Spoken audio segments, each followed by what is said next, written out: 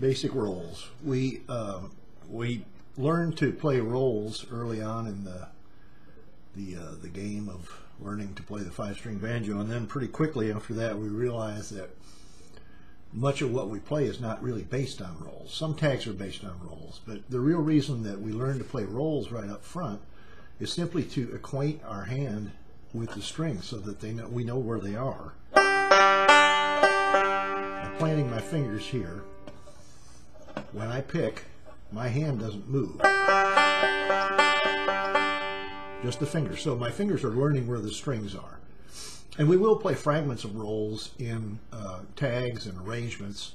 But basically what we're just learning to do is create a sense of timing, because this is really this is a drum. We're playing a drum that plays notes. So these percussive strokes that we're doing here, this plucking that we're doing, are designed to make a percussive sound. Very different from a guitar or a mandolin or a violin for sure. So anyway, here's some basic rolls. The first one that everybody almost always winds up hearing about is the forward roll. The strings go in number from top to bottom, 5, 4, 3, 2, 1, which is a little confusing because on the 5-string banjo, the 5th string is the highest pitched string and it's nearest to you, but it's right next door to the lowest pitched string, the 4th string.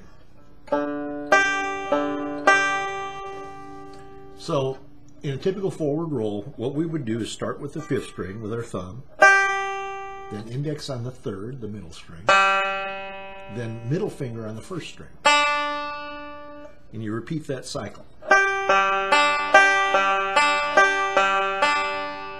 Now you can see that we have a problem here with mathematics. We have 3 picks, we have 5 strings, and we're shooting for 8-note groups, 8 or 16-note groups, so the math doesn't work out.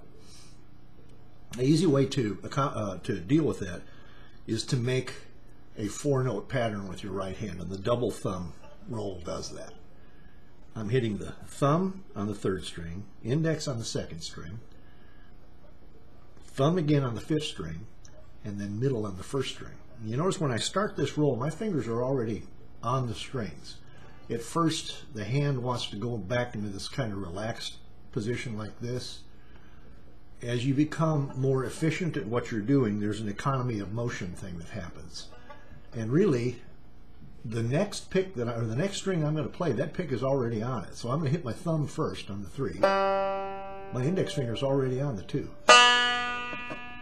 My thumb is back to the 5. That's a double thumb roll. I'm going to cover that in a little bit. The reason I say that is because what Earl Scruggs really did with this instrument, there were other guys around that were playing with 3 fingers before him and at the same time. He realized that all he had to do to make 8 notes was do a forward roll twice, then just repeat 2 notes. So suddenly the banjo has this rolling driving sound that it had not had before him.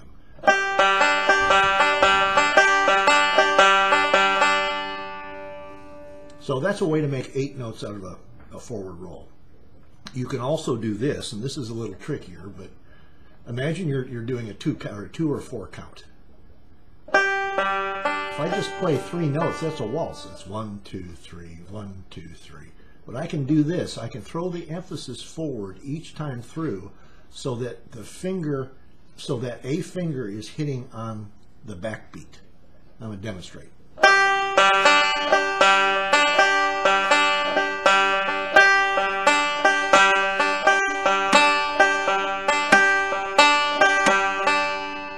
And you'll do some of that in your playing, so that's something to know.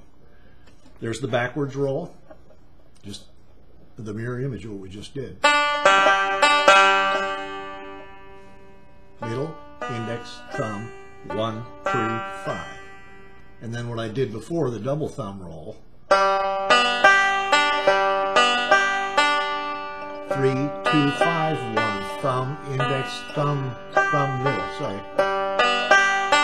I can't talk and play at the same time. Now, if you're looking at this on paper, and this is one of the shortcomings of paper learning methods, is it looks like 4 flat notes. 1, 2, 3, 4, 1, 2, 3, 4, 1, 2, 3, 4, 1, 2, 3, 4. What we're really shooting for is a bounce or a cadence, like this.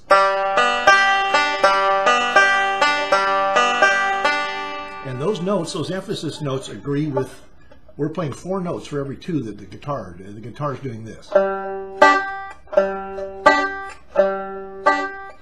And we're going 1, 2, 3, 4, 1, 2, 3, 4, 1, 2, 3, 4, 1, 2, 3, 4, 1, 2, 3, 4, T-I-T-M.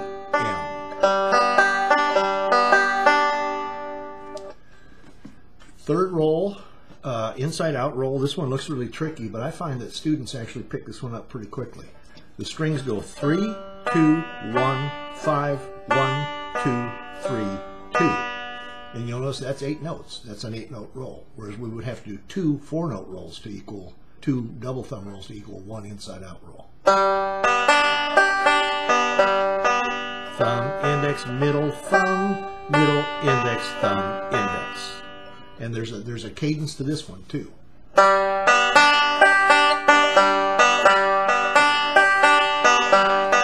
Instead of. Hear the difference?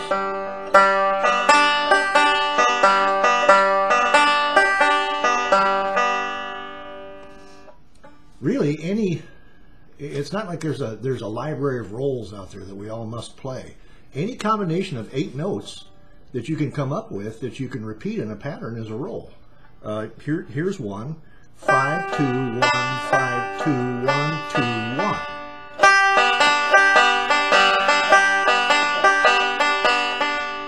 Or 5, 3, 1, 5, 3, 1, 3, 1, 5, 3, 1, 5, 3, 1, 3, 1. Any combination you can come up with. So that's basic rolls.